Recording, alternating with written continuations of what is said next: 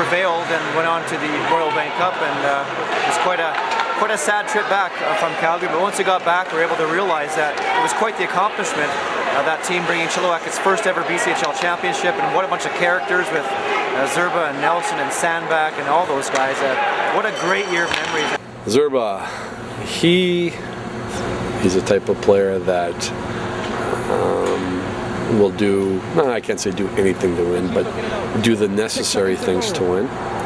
And he's a kid that you'd love to have on your team. You hate playing against him, but you'd love to have on your team. And Peter Zerba is, I like to think of Peter Zerba as typical Harvey Smielaki. I just think that what he brought to the program or to the ice was unbelievable. The following season, led by 17-year-old scoring sensation Shawn Horcoff, the Chiefs finished first overall and entered the playoffs as favorites to capture another BCJHL championship. In the second round versus the Langley Thunder, Horcoff was injured, and the Chiefs were upset in 7 games. I did something that I don't normally do. Early in the game, I tried to double shift Shawn.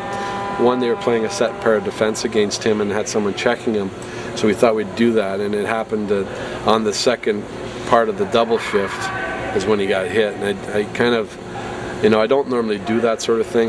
We mix and matches and so on and so forth, but that early in the game I felt that maybe I shouldn't have done that, because Shawn was such a big piece of it, and we certainly missed him in Game 7. I mean, Game 7 I thought we really outplayed Langley in a big way, and we just couldn't get any past. I can think of Longpre having 2 or 3 unbelievable chances in the third period late and not capitalizing. I think we lost 4-3 or 3-2.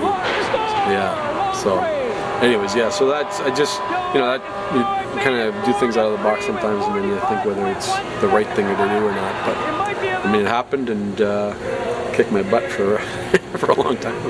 Clearing to take the face off.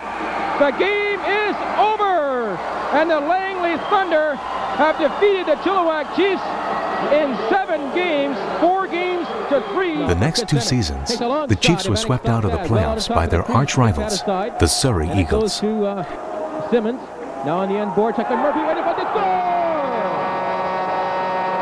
There, gets it ahead to Shane Cox, and he just deflects it out to center ice. Now Nichols in his own zone. He banks off the boards. Spitsnetz intercepts it, comes back inside the zone. Spitsnetz moves right in, shoots, and scores!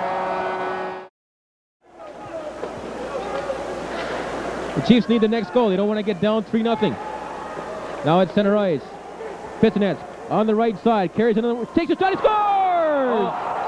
Another goal between the legs of the goaltender. At the right point, takes a look, has time to set up, lots of room out there. Now for Cuss at the left point. Spinning around, takes a look, puts it in the corner. Lattery in there with Nichols on the end boards, not a Gomez. Back to Spitsnetz, takes a shot, right on the rebound, they score! Lattery!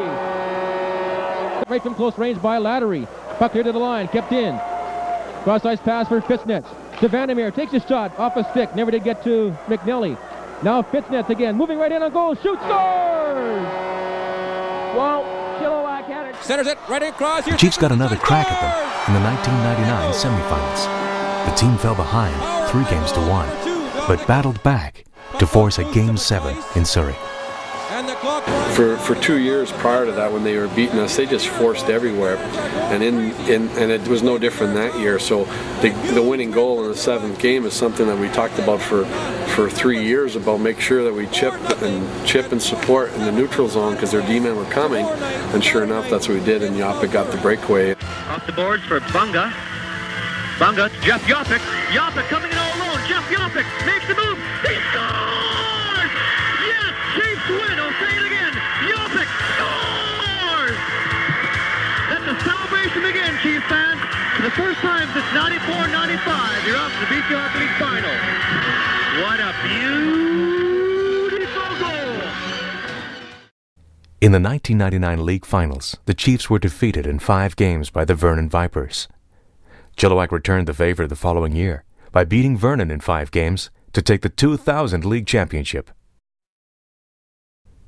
The Chiefs advanced to the national championships in Fort McMurray, Alberta, where in the sudden death semifinal, they fell 2-1 to the Rayside SaberCats. We peppered him in the last minute and a half, and Travis who played extremely well for us that year. Someone I mean, if there's someone that's going to score that goal, it's probably Travis, and he hit the goalpost or crossbar, I couldn't remember. So right there, then you knew it was it was time. But that year was exciting. I mean, it was once again good character kids, good solid bunch of kids, fun to work with that group. In the bronze medal game, the Chiefs defeated North Battleford on an overtime goal by Rob Marshall. It's all over, and Chilliwack has won the bronze. The 2001-2002 season was one to remember because the Chiefs set team records for most wins in a season and captured their third BCHL championship. With that hockey club, there were just so many key players. There's just so many good players on that team. Probably, the skill part of the game, that team may have brought the most. The other teams that won those league titles, there was some good skill, but there was probably a little bit more character. I'd have to say the 2002 run to the Royal Bank Cup was a real highlight. That whole year, you never had to worry about the Chiefs losing when you came to watch them. I think they only lost about 2 games that I saw the whole year. It was just an amazing season, and a number of those kids are now playing in the NHL, playing at a very, very high level. What an amazing year that was. That's the highlight for me. The Chiefs also captured their first Doyle Cup championship when they knocked off the Alberta champion Drayton Valley Thunder in a thrilling series. It was Game 6. Bobby Henderson took a shot from the point. It was a very large rebound. Dave Van Gogh had great patience, went backhand to forehand, and scored top shelf. In the semifinals, the Chiefs were upset 4-3 by the Manitoba champion OCN Blizzard. We're playing in the semifinal game against OCN of Manitoba, a team that we had taken care of during the round robin, and that most people thought that we would take care of again. And unfortunately, it was a very well played game with just a couple of mistakes made. Fran almost caught Tyler Spice. McKinnon now will stick handle out of his own zone down the left side. McKinnon with speed, trying to get around Koss all the way in. McKinnon shoots, score! In the 2002-2003 season, the Chiefs went to the league finals against Vernon, which they lost in 4 straight games. There was one more season at the Chilliwack Coliseum before the teams moved to the Prospera Centre. The Chiefs continued to attract the most fan support of any junior A hockey team in Canada, with more than 80,000 fans in the seats per season. But this story is not just about wins, losses, and stats. It's about an organization, and it's about passion. Well, Chief Wanawan's our biggest supporter, no doubt about that. He gets himself out in the community as much as anybody, and does such a great job of it. Kids see him and know him right away. He's just such a popular figure in and around Chilliwack, as well as in the paper and on the internet. And Chief Wanawan's one of a kind. He's the best of the best when it comes to mascots. I've been doing this for 11 years now. All started out being a dare by my high school teacher. Said whoever got the job got an A in his class. I went out, I got the job. Since then, it's becoming more of a hobby. It's more of just a fun thing to do. My kids love it, all the other kids love it, so I stuck around, and well, I guess I'm still here right till the end.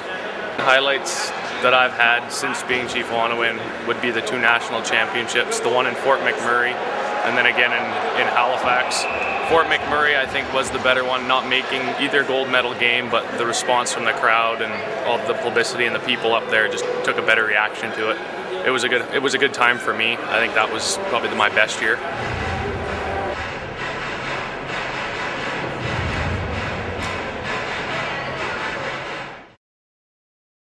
Andrew Braithwaite's going to cover things up with 3:52 to go here in the first, and a 1-0 Chilliwack lead. Play-by-play announcer Vonnie DeBartolo joined the Chiefs in the summer of 2003. I had the pleasure, I guess, if you will, to call that game, the Langley-Chilliwack game, back at the old Coliseum on Corbould Street. You don't see it too often if you're a goaltender with a 1-goal lead to try and hit the empty net.